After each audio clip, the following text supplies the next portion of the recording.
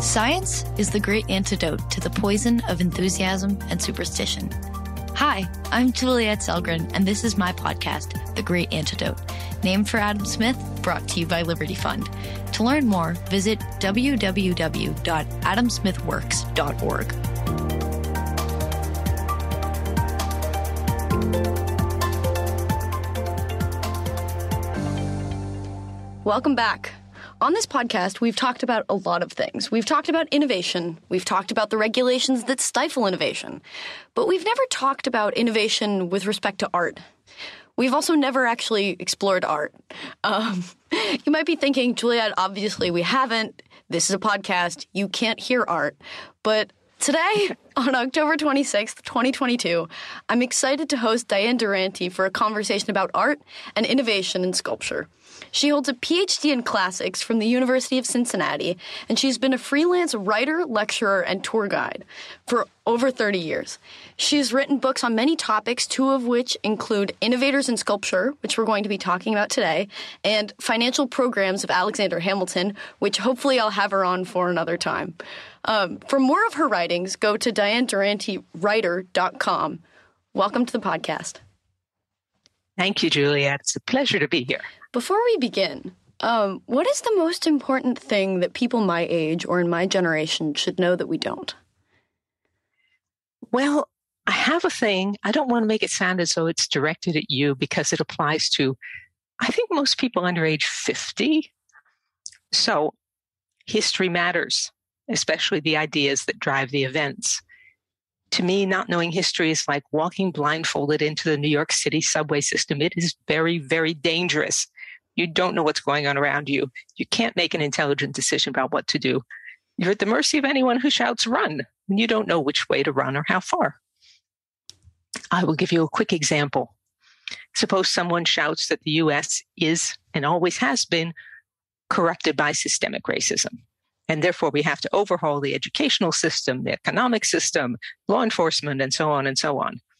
You can't judge that claim unless you know at least a bit about the Civil War, the KKK, Jim Crow laws, the Civil Rights Movement.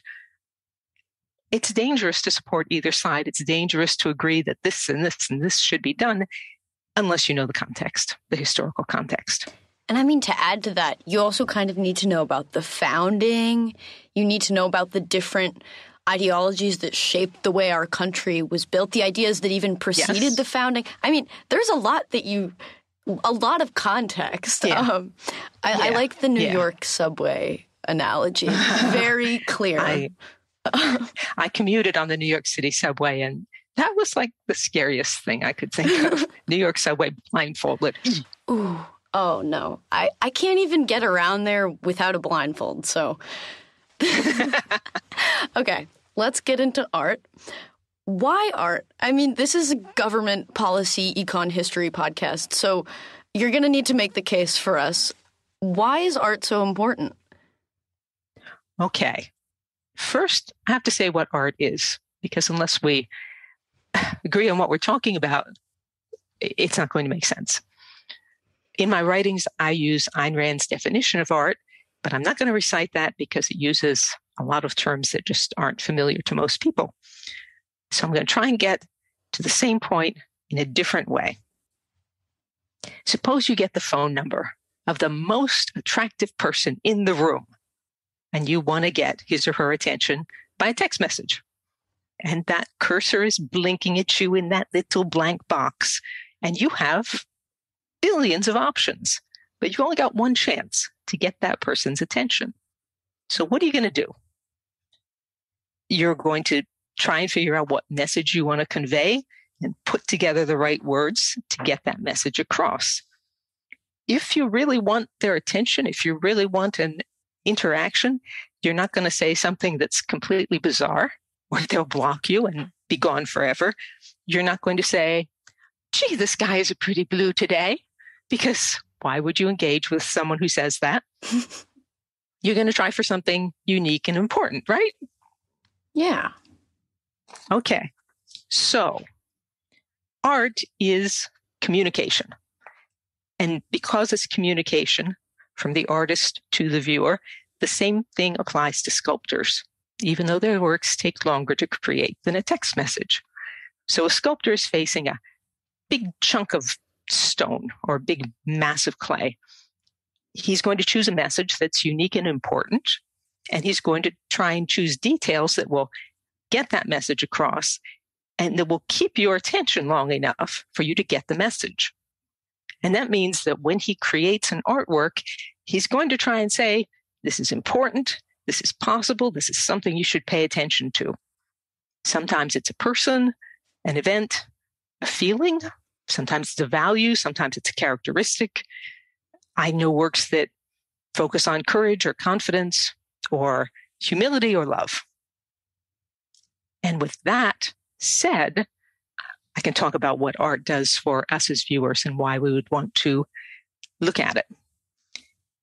If you agree with what the artist says is important, then you can use that artwork to remember that important thing without a lot of words, just that image, and it reminds you.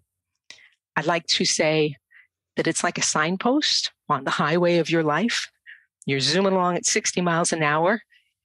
The artwork is not going to tell you where you want to go. It's not going to tell you why you want to go there. You need philosophy for those. But just by what it says, by what its message is, it can help keep you heading toward your chosen destination. Ayn Rand said an artwork is like a beacon raised over the dark crossroads of the world saying, this is possible. It's one of my favorite quotes. So art is both a visual reminder of your values and something that can give you the emotional fuel to pursue them because you see that that thing exists. And that is why we need art as much or more as we need economics and science and so on. Well, so in most disciplines, there's a lot of agreement, even though there's always some disagreement. For example, to use economics. A lot of economists generally agree that price controls lead to shortages, free trade is good, and subsidies increase the price of subsidized goods, even if the implications or what we should do about it are not agreed upon. And I mean, this is a problem a lot of people have with Rand, is that she thinks that there's an objective piece to art, but there's less of a general consensus on art. So why do people disagree so much? And where does it come from? What does that mean? Well, there has never been, before Ayn Rand, a proper definition of art, what its genus is, what its differentia is. You get a lot of statements like art is whatever an art critic says it is, if he judges it. And a lot of art critics say that that's the definition of art. A lot of museum curators will say, well, if it's hanging on the wall in a museum, then it's art. A lot of people will say that art is whatever someone who calls himself an artist creates. And these are all very sloppy, mushy definitions. So there's a lot of disagreement on just what art is. And then there's disagreement on how you react to a certain piece of art, because there's an objective content to it. Think of Michelangelo's David. Everybody knows what Michelangelo's David looks like. There is an objective content. The figure, he's standing in a certain way. His expression is a certain way. But suppose that Michelangelo's David looks exactly like the worst bully you knew in high school. It's going to be really hard for you to say, this is a great work of art and I love it. You may be able to say it's a great work of art, but you're not going to love that work.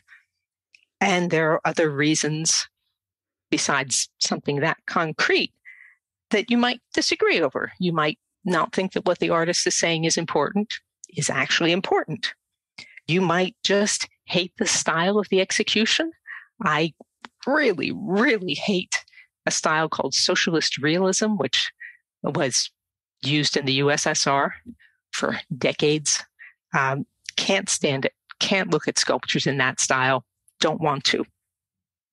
But the fact that I have that particular angle doesn't mean that art cannot be discussed rationally.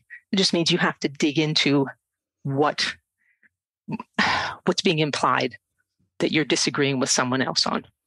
Does that make sense? So you can have kind of a subjective view of art, but you have to acknowledge that there's a certain message being conveyed. Yes. That makes sense. And part of the problem with art history and art criticism for years is that there hasn't been a really sound, well thought out way of getting from what you see to concepts, to talking about it. And that's part of what I'm trying to do in the books that I write, is get to the point where we can say, this is the message because this and this and this and this.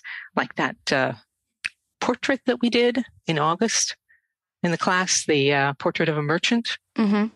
In the red. And if you look at the details and then you put things together, you can come up with an objective message for that. But it's not easy. And there aren't that many places where you can go to find out how to do that. So I guess then we look to art history. But why art history? What's so valuable about looking at the history of art? Well, I would say that the main goal, if you're looking at it, is to find more art that you agree with, more art that you love, more art that inspires you. For every single person who's listening, there is at least one work of art already created in the world that just takes your breath away. You see it and you say, yes, that. Looking at art history can help you find more of those. You can learn about the artists, you can learn about the periods, you can learn about styles. So I think the reason for doing an art history survey, the primary reason, is to find more art that appeals to you. I have a personal reason for loving art history, and that's the fact that art history is what first got me interested in history proper. I was taught history proper in high school as just a series of names and dates and events. And you memorize them, and then the test is over, and then you forget them. And that's what history was. But the summer after I graduated high school, my art teacher gave me Jansen's History of Art, which wasn't as huge at the time as it is now, but it's still a substantial book. Probably the largest book I'd ever read at that point. Jansen's History of Art includes parallel timelines, so you can see what's going on in politics, in religion and history, in science and technology, literature, architecture, sculpture, painting. You can see them all in parallel lines on facing pages. And I said, wow, there's actually a relationship between things like politics and religion and sculpture. I never knew that. Never got across to me in history classes. It was the first time I ever saw integration on that scale. And it was the first time I ever saw history as a series of choices that individuals made based on their ideas in a certain context. So for me, art history is the hook to the whole rest of history. I tend to remember historical periods by thinking of a major artwork, because it says a lot about what the people of that time thought, what they considered important. Yeah, I mean, when I started getting into history, a lot of the time, it started with economic thought and political thought. I loved learning, how did our government become what it is today? Through, the different ideas that were circulating at different times, testing out what worked, what didn't, the clash of ideas.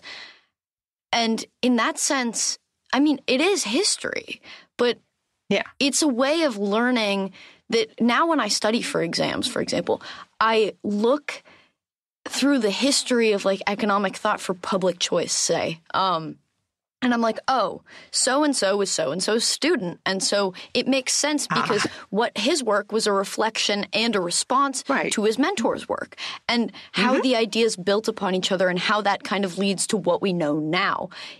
It's a way of organizing your thinking in a way that's also kind of interesting, because I look at economists that have passed as just, I don't know, they're just these giant figures in history, the way we study like Thomas Jefferson. But for me, it's like economics.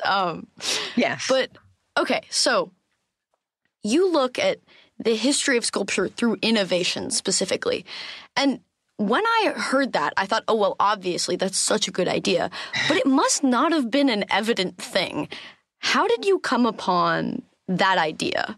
And why did you decide to look at that? I can actually tell you exactly when I started working on my own history of art.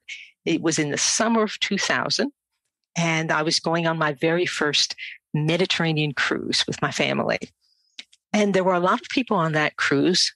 I'd already had some art history. I'd been writing for 10 years or so in art history at that point. But there were a lot of people on that cruise who were paying a lot of money to go to Europe and tour museums and see works of art that they had never heard of. And they had no idea why they were important at all.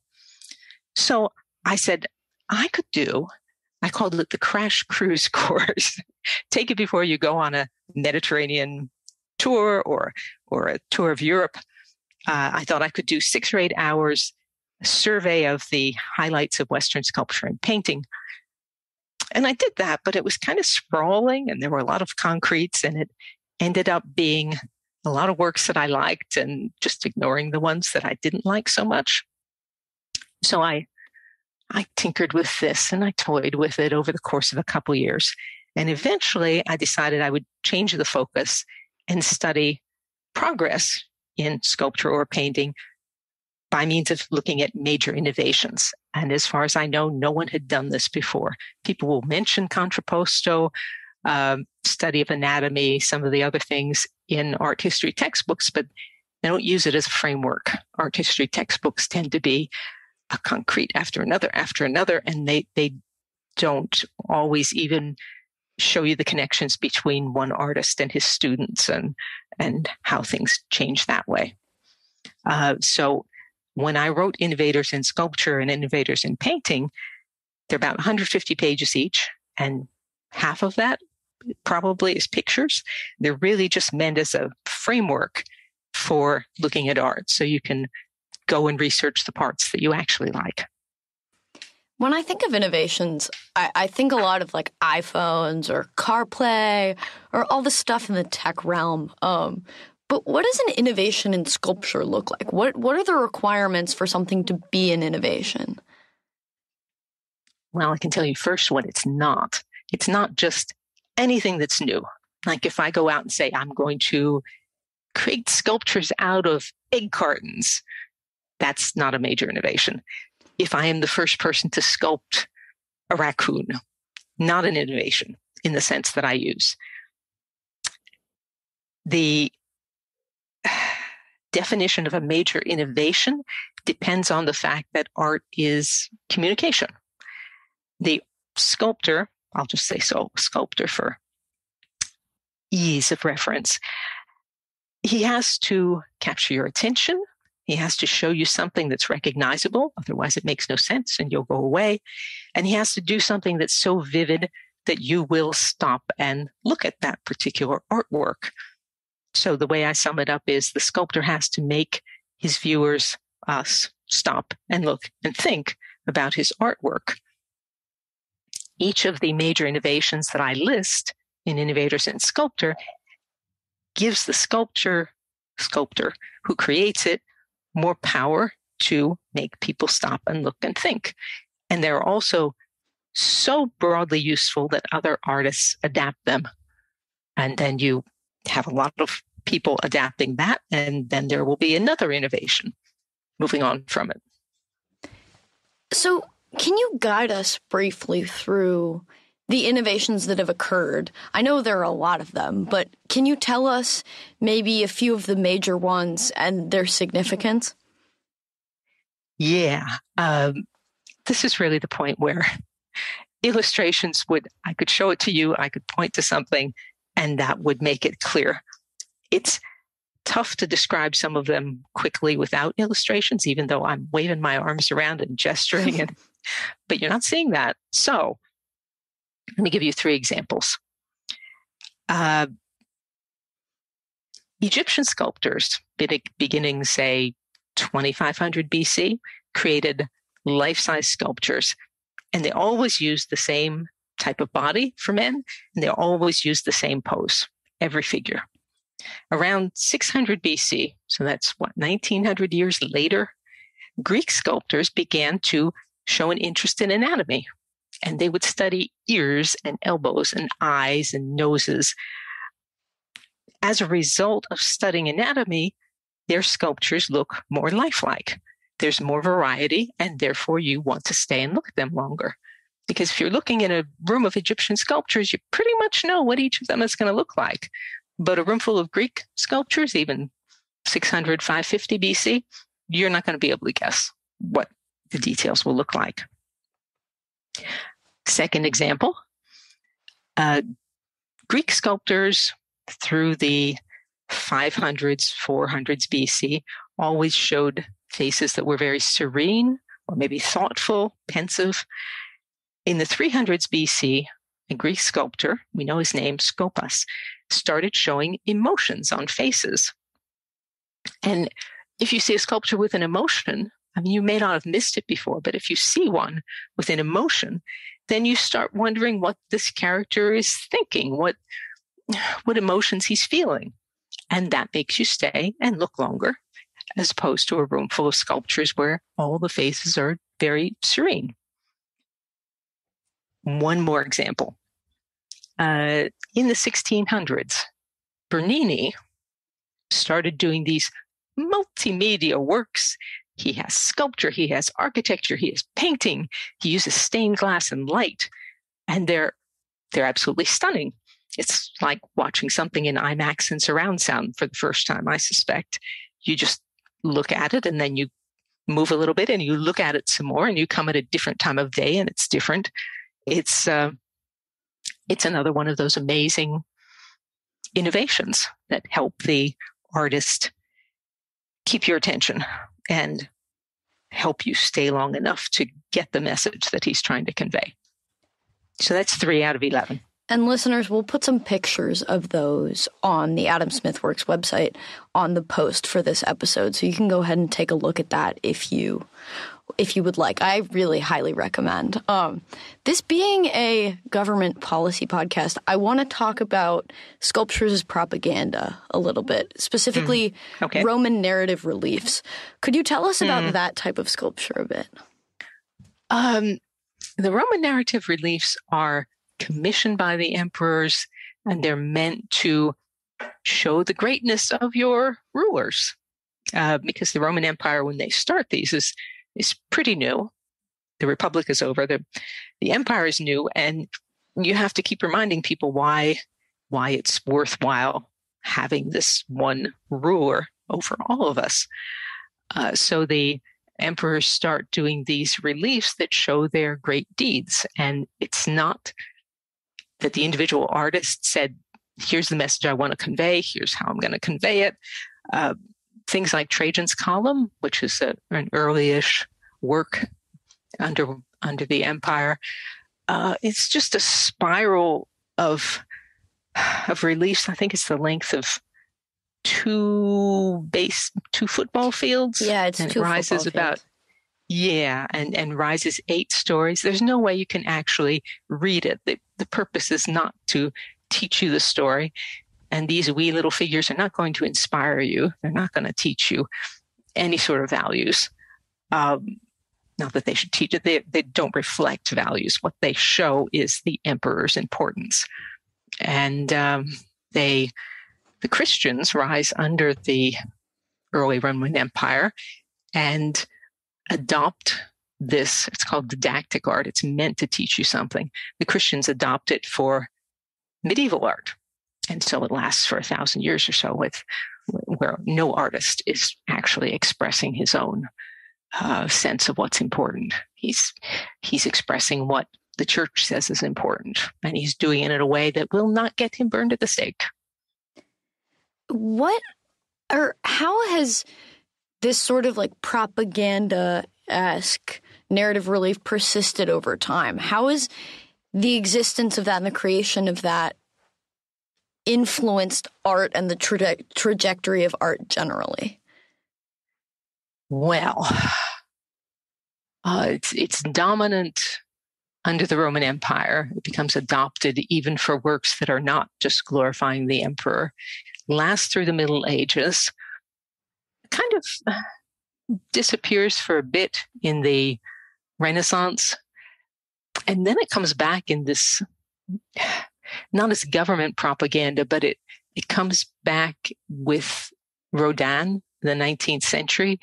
And Rodin decides that you should, as viewers, you should see how he thinks rather than what he thinks. So he's meaning to teach you,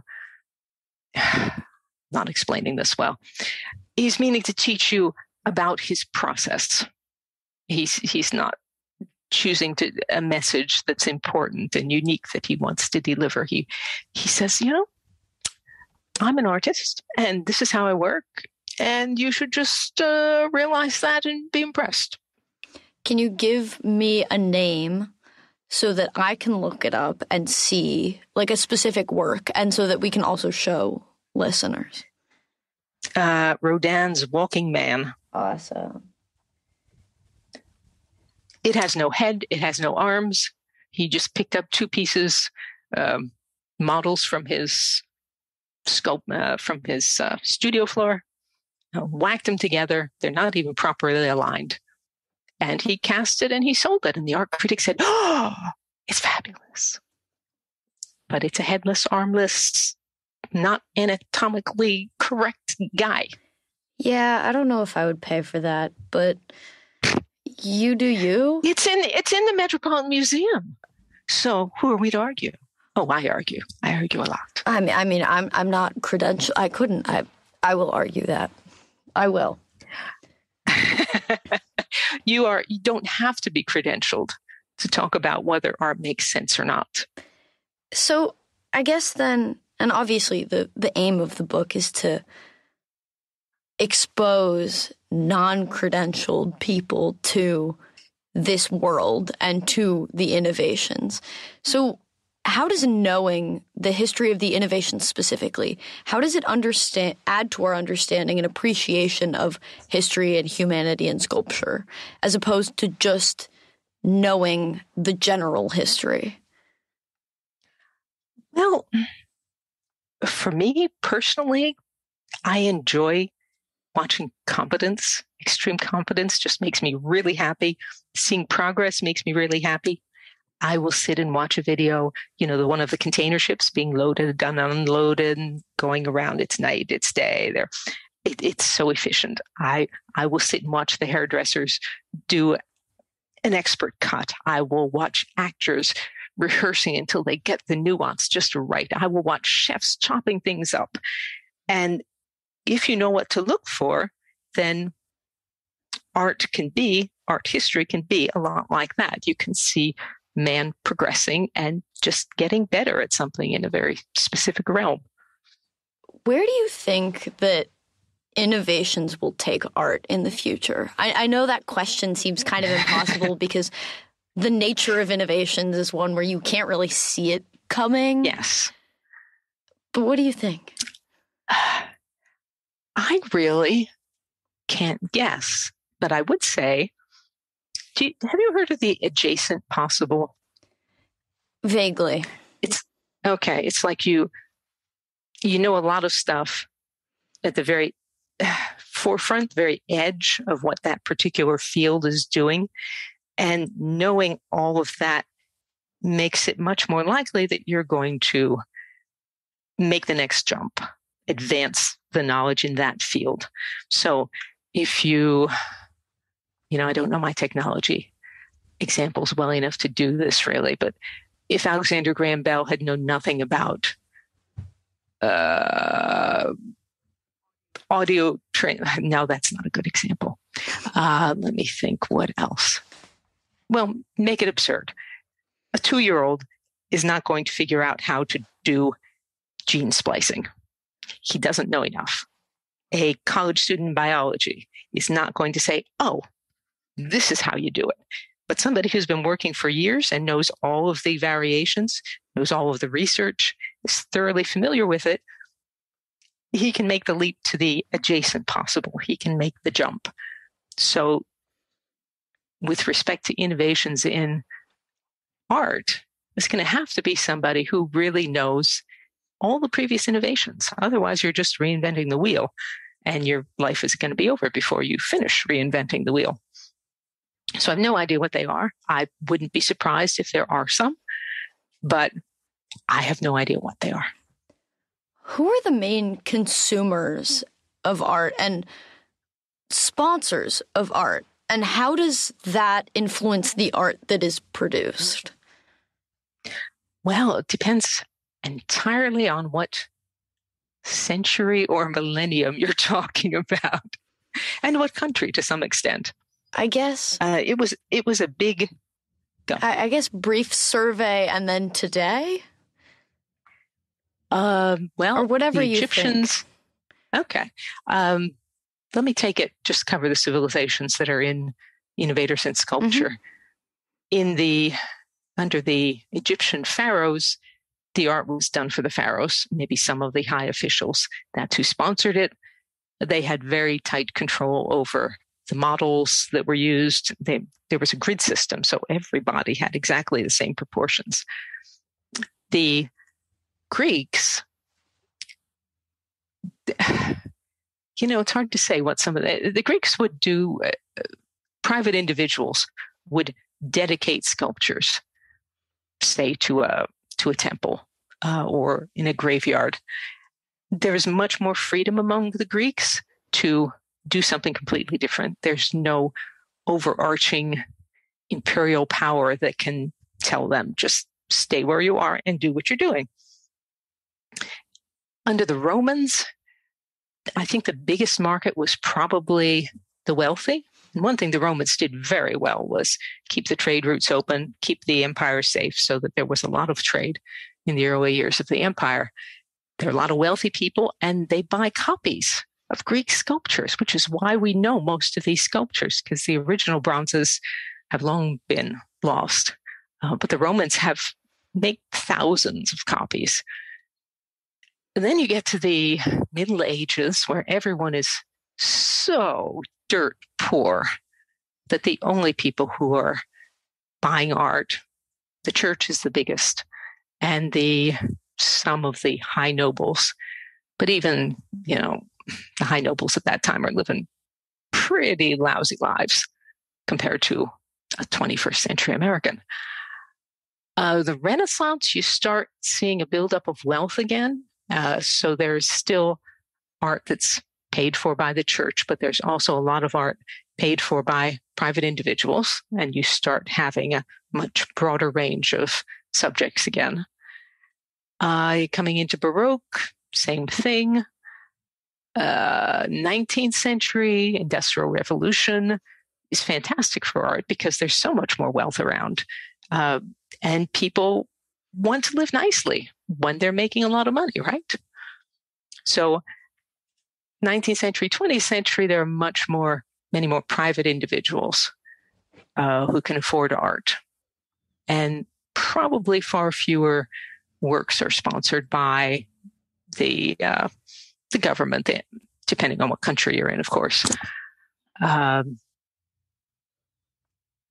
Let's see. So I think that's we're at the point now where there are enough wealthy individuals that they can commission art or buy art. If you see something that you really like and you can afford it, then you just go out and buy it. And I mean, there's still a lot of money coming from the government in art. In 2019, there was $1.4 billion distributed at the local, state, and federal level in the United States, which is a lot. And so much of it is crap. So much of what they sponsor would not be paid for by any private individual. Well, yeah. Really, it would not. So in the sciences, you see a lot of the time that sort of spending, even if there is private spending, dictates the topics that are focused on and what areas are explored and researched. Because in addition to maybe getting private funding, you can also get government funding, or you can just be government funded instead of privately funded. And so even though there's a lot of private investment in art, do you see the influence of government? Like, you say it's all crap, but like, what is the difference maybe? If you offer someone a very large amount of money and you say, well, do whatever strikes your fancy. Actually, this is exactly what happened with Rodin. Rodin was given a government grant to design a huge doorway for a museum. And he was on the government payroll for, I think, 37 years. Wow. For a very, very long time. And this is the period, because he was good. He knew his anatomy. If you look at his early works, they're good. But he doesn't have to worry about paying the rent. So he can do anything he damn well pleases. And it has a horrible impact. I would say that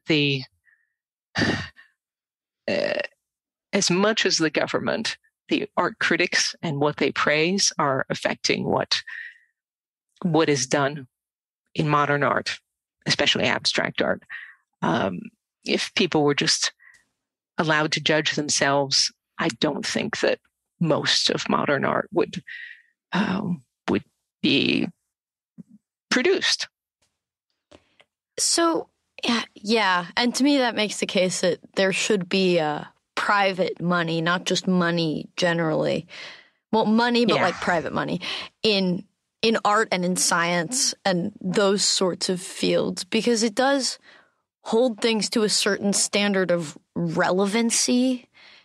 Is maybe not the right word to use, but it's the only one that kind of occurs to me at this moment. It keeps it tied somehow to the market, to the purpose for which it's being created. You don't create art just to have something to take up the empty plaza in front of your new skyscraper. If it doesn't say something, it shouldn't be there. Or call it decorative art if you must, but it's not art per se. Yeah. So one final question before the final question. What is your favorite sculpture or work of art or both? And then we'll put this up so people can look at them. I would just love to know. You know, I hadn't thought of that. I have before this, I have done lists of my favorites, which I could dig out for you, but a lot depends on my mood on a particular day, on what kind of encouragement, what kind of emotional fuel I need. So I couldn't say that there's one top favorite, but I have many, many works that I would love to own. Yeah, I love going to museums and asking people, would you put this in your house? It's my favorite question. People always look at me like I'm crazy. This summer we went on a museum tour and I was like, would you put this in your house? It was like this giant painting that took up an entire wall. And the girl just like looks at me and she's like, this wouldn't fit in my house. And I'm like, but if it did, would you want it? Play along with the hypothetical. Yes. I like to go to a museum and go with my husband, and we will each go around a gallery separately, and then we meet and we say which painting or sculpture was our favorite. We very seldom agree, but it's just fascinating. You learn so much by saying which one's your favorite. Oh, I love art. I want to go to a museum like right now, but I have school. So I have one last question for you. What is one thing that you believed at one time in your life that you later changed your position on, and why? Okay, this was fun to think about. And here's the answer. I have loved writing since I was in first grade. I won an award for writing a little, 5-line essay about why I liked the firemen coming to give us rides on their fire engine. And I was hooked. So I used to believe that if I found precisely the right facts, the right arguments, the right words, then anybody who read or heard those words would get it. They would understand and they would agree with what I was saying. So it's just a matter of working hard enough to get the right words. So if I wrote a book like Innovators in Sculpture or the Financial Programs of Alexander Hamilton, and made all the ideas clear, and I made all the consequences of these ideas clear, then everybody who reads it is just going to say, well, hallelujah and amen, right? But I have come to realize that you really can't change a mind unless you're engaging with it. And engaging usually means I'm not just presenting my point of view. I'm trying to find out the other person's state of knowledge and his context, trying to see what we agree on, see if we can move toward further agreement. It's not always possible, but one-on-one going back and forth is really the best way to do it if the other person matters to you and you want to change their mind.